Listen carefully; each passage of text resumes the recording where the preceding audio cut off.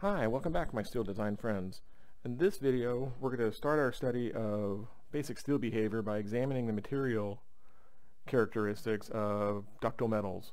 We'll talk about things like stress and strain, proportional limit, elastic limit, and simple characteristics like that. In the end we'll talk about some very specific grades of steel and some of their characteristic values that are used in design throughout this particular series. So without further ado, let's get started.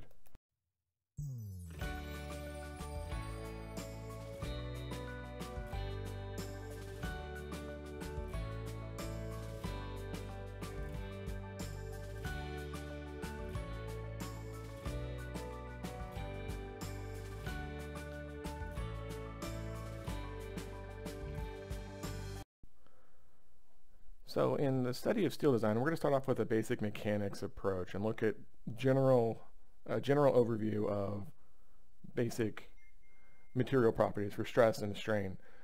For a typical ductile material such as steel, generally we get a curve that looks something kind of like the following. There is an elastic region and a plastic region and kind of an imaginary line that divides it. Within the elastic region, from a stress of 0 and a strain of 0, so the strain is on the horizontal axis, stress is on the vertical axis, this is a fairly linear relationship up to some point. Now, different metals behave differently, but they all tend to have this basic elastic criteria. We know that the elastic behavior, the slope of this line, is defined by some constant E to a ratio of 1. And that's just coming out of the one-dimensional Hooke's law, in which sigma is equal to E times epsilon. Okay, as you know, sigma is the stress, and typically for a tensile coupon is P over A. Epsilon is the strain, and it's typically some delta over L of how much the bar grows versus the basic length. So if I look at a tensile test, and this is my length, there's my length, and delta is how much this bar would grow. If this is a P, and then of course the A that we're talking about is the cross-sectional area of this constant coupon, if you will. Okay, so if we kind of take a look and we look at this, then our constant region is within the elastic region, and the elastic region is defined as if I take this bar and I stretch it and then I unload it, it will return back to its same basic shape. Once I get to the end of the elastic region, this point right here, okay, is the proportional limit. That's defined. All right. Going up, then it starts to become a little bit of a non-linear characteristic, and my diagram shows it as kind of linear, but it starts to kind of curl over a little bit, and it reaches another value that's generally a little bit higher. It's not a whole lot, okay, in which this is the yield point, okay, right here, kind of at the peak. And again, this is for ductile metals. Now, if you have a brittle material or a brittle metal, such as like cast iron or something, you may not get this dip. It might just kind of gradually start to curl over, because something else happens once you get into the plastic region. Okay, at the yield limit, this guy is going to be labeled as FY by AISC, the American Institute of Steel Construction. And so this is FY, that's our yield stress. Okay, now we get into, so that kind of fully defines our elastic region. Once we get into the plastic region, okay, after yield occurs, you'll get some sort of necking where this thing will start to kind of narrow down, because it's no longer, it's starting to kind of, the Poisson effect, if you will. Remember how if you stretch something in one direction, it shrinks in the other. Okay, the Poisson effect, and that reduces the area, which then will start to change the load and change the stress and change the strain accordingly. And we start to increase in strain faster than we increase in load. It's no longer this linear relationship. It's always something flatter, if you look at it that way. Okay, and so we get into this, and then it drops down to where it starts to neck, and then the crystalline structure within inside of the material starts to rearrange itself at the atomic level a little bit, and things start to realign, and it goes through something known as strain hardening. Okay, and it actually starts to regain some strength and becomes stronger than it was before. And this is a technique that you can do to increase strength, you know, through working with the steel. Kind of overstress it a little bit, and it actually becomes harder for a little while. You don't have as much ductility, okay, but in general, that's the behavior that we have. It will then kind of increase kind of non-linearly up to a maximum point that's up here, okay, and this is called ultimate, okay, and if you take that line over on our stress, if you will, over to here, okay, that's going to be labeled as FU, the ultimate stress, okay? And so all metals that you use when you're using the AISC steel manual, the calculations you do will either use FY or FU, okay? And for different grades of steel, these have different values, and I'll show you some of those here in just a moment, okay? Once you reach ultimate, that's the highest stress level you can achieve, okay? It then starts to drop off a little bit, and then eventually it will fracture, and this is our rupture point here. That's kind of just a general consensus of what the basic ductile behavior is going to start to look like. Now, there are some characteristics that happen in this that you may have learned in a material science class, such as if I load, if I start out at 0, I go through the linear region, go past yield, and I go up to here, okay, and then I let off the load, what will happen is this line, it will start to unload such that at 0 stress, there is now a permanent deformation, kind of a permanent strain that's residual here. It's like if you take a rubber band and you stretch it and let off, it returns back to shape. But if I take it and I stretch it just a little too far, but I don't break it, it starts to get kind of, unaligned, and it's kind of distorted in shape, and it's longer than it was when it started. That's the reason for it, because it follows back the same unloading curve that you saw in the elastic region. It's E/1, Young's modulus. Now, for everything that we do in this class, okay, we're going to be taking E as 29,000 KSI. Now, again, this depends on the metal that you're using. It might be 31, it might be 28, but for our purposes, this is the value that we're going to use going forward. We'll always use 29,000 for our E value for what we're doing here. Okay. Now, again, this is just kind of a basic overview of the material properties and the material characteristics, but that's the nature of what the diagram looks like. So we got to be kind of aware of, more than anything, FY and FU. Now, we don't really worry about strain so much, on the values of the strain in steel design, not like we do in concrete, but in steel, we kind of look at it and say, well, while it's linear, this is the elastic region that we have here, and then this is plastic. Okay, from a design standpoint, though, it makes sense that, elastic, we want to design a structure, for the most part, to, the major members to be elastic. We don't want a structure such that when I put a load on it, it deforms, and it permanently deforms, so that when the load leaves, the car leaves the bridge, or the live load in the building leaves the room, that we have a permanent deformation. We want it to return back to its original undeformed state. So a lot of the design that we do is going to be bounded in this elastic region. Not all of it, but the member design, a lot of it deals with this elastic region and places where Hooke's law is still valid. Okay, now things like connections with bolts and welds and stuff like that, ultimate failures and rip-out failures will actually slide over and we'll grab this ultimate value, but that typically occurs in elements where deformations aren't very big, they're very, very small.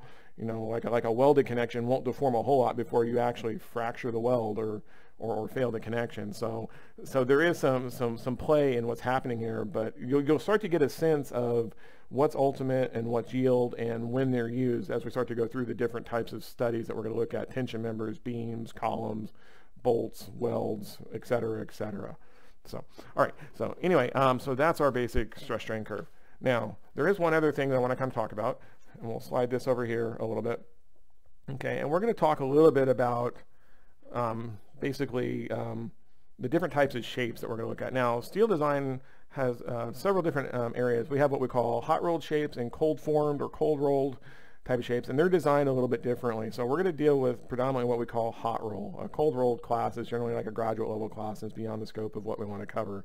Okay, now the common material strength that you're going to see, and what we're doing in this series is we're looking at FY, which is a yield strength, okay, and then FU is the ultimate. Those are the two that we just talked about on that last curve, okay, and then there are three common grades, really two now, but over the last 10 or 15 years, the three most common in practice were A36, A572, and A992, okay, and so they had different uses and different designations. Now, the distinctions between what's used and when has started to fade a lot in recent years. But and in fact, the A572 grade 50, his material has basically been replaced with A992, the current equivalent. It has a different chemical composition to it. but it's for the most part, for all practical purposes, you'll see that it has the same FY and FU, ultimate stresses and yield stresses, as the original grade 50. But I wanted you to be aware of that one, because if you do any sort of work on an older building, you may well encounter this guy. Okay, there's actually, you know, grade 60s and some other grades in here as well. There's special materials, but by far these are the three most common. So the A36 is a general purpose material. It's often used in plate material or plate stock. And so the A is an ASTM specification, and then the 36 is kind of like the recipe number. So an A36 steel, you know, within a certain degree of tolerance, has a yield strength of what is supposed to be at least 36 KSI and an ultimate stress of 58. Okay, now in reality, an A36 material will go up as high as 80 max, because again, it depends on the chemical composition of a particular batch. So, but for our design purposes, anytime A36 is used, FY is 36 and FU is 58. The A572 grade 50 and A992 are all FY 50 KSI, so it's a larger yield stress, and the ultimate is 65, so it's actually larger here as well. Okay, and so there used to be, back when these higher grades of steel first were kind of being developed, there was a significant cost difference between these.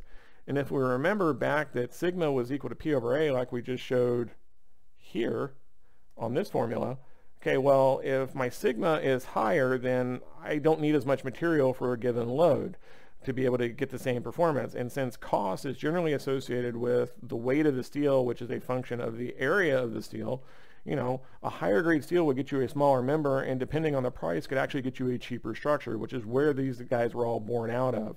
Okay, now, as the dollar amounts have kind of converged in recent years, I mean, A982 is still a little bit larger, you know, but it's typically it's the strength of the costs are comparable. They're not leagues different anymore. So that's where we're kind of going with this. So FY is 50 for those guys. Okay, so that's for your rolled shapes. These are things like your W sections, your channels, your angles, and we'll talk about those in another video, how the designations work and the way that you can kind of explore the information on those. Okay, the other material that you'll come across has to do with the connections, and so we have our bolts. Okay, the most common is an A325. So again, it's an ASTM specification. It's a 325 again, recipe number, if you will, and these are the high strength structural bolts. Okay, and they'll have an FY of 80 KSI and an ultimate of 105. So they're significantly higher than the base metals, and that should make sense because the forces in a member, in order to leave the member, have to travel through a connection, and so generally connections are a lot smaller than the member, so you need higher stresses to help get the load transferred into it. Okay, on bolts, very seldom do we use the FY value. It's generally an FU value that's being used, and in fact, I'll show you in the AISC manual when we get there the tables that we use that I hardly ever use this value anyway. It's in there in the tables that I'm going to show you, but we don't do those calculations very often. Okay, another grade of steel is an A490. You can see that it's these are a higher strength bolt, and instead of being 80, it's now 115, and I've used these so seldomly I'm not even sure what the FU is. I presume that it's even larger than that. Okay, and then we get into your smaller size bolts, like your machine bolts, the little, you know, micro fine bolts in the threads. Okay, FY not really specified, and the ultimate on that will be about 100. So you can see ultimates in the range of about 100 KSI are pretty common for the most common types of bolts. So a structural bolt will be a bolt that starts out, it might be 3/16 of an inch, and it'll go up to 1.5 inches. Okay, and then anything larger than that is a different type of material, and anything smaller than that is generally an A307. So there's standard sizes that are used on those. Okay, the other material that we're going to kind of look at is, and again, we're only going to kind of touch on this, but just kind of once you're getting used to the designation, is the weld material. Okay, and this is for the weld material of a submerged metal arc welding or a SMA process. Okay, as opposed to, you know, saws or other types of welding. The SMA that we're going to look at, we talk about the electrode strength, which is the metal that's being deposited to fuse two steel pieces together. The most common that you'll encounter and everything that we'll deal with in this class is what we call an E70XX electrode, okay, in which our FY is 60 KSI and our ultimate is 70. Okay, now the E designates that it's an electrode metal. Generally it could be a stick or it could be some sort of wire that is fed through a welding machine and then, mixed in with gas to help with the fusion process, if you will.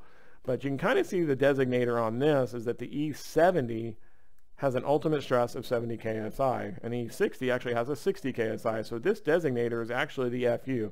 Okay, because again, welds are kind of like bolts. They're generally smaller in nature, so we don't often do much with the FY. We're looking more at the ultimate strength of the connection or the calculation of the weld material as opposed to FY. But just to kind of give you a sense of the values, I want to go ahead and list both. So for bolts and welds, typically we're using FU, and for everything else, we're going to be using both FY and FU depending on what our load scenario is doing. So I hope that's kind of giving you a little bit of insight into some of the material behaviors and as well as some of the designations that you're going to see. There aren't very many of them, and so especially for the plates and the flat rolled stuff up here, you might as well just memorize these numbers now. It's 36 and 58 and 50 and 65, and if you remember those, you'll be good for the rest of the series of the class. Okay, like I say, bolts and welds are a little bit different. So I hope this made sense to you. It's kind of a quick one just to kind of get our feet wet and kind of get some of the overhead out of the way as we start to move forward into the actual design and calculations of this particular series. So anyway, we will see you guys next time. As always, toss us some comments down below if you got any questions or any feedback. We'd love to hear it, and be sure to subscribe to the channel, and we'll see some more videos coming soon. So have a great afternoon. Happy engineering.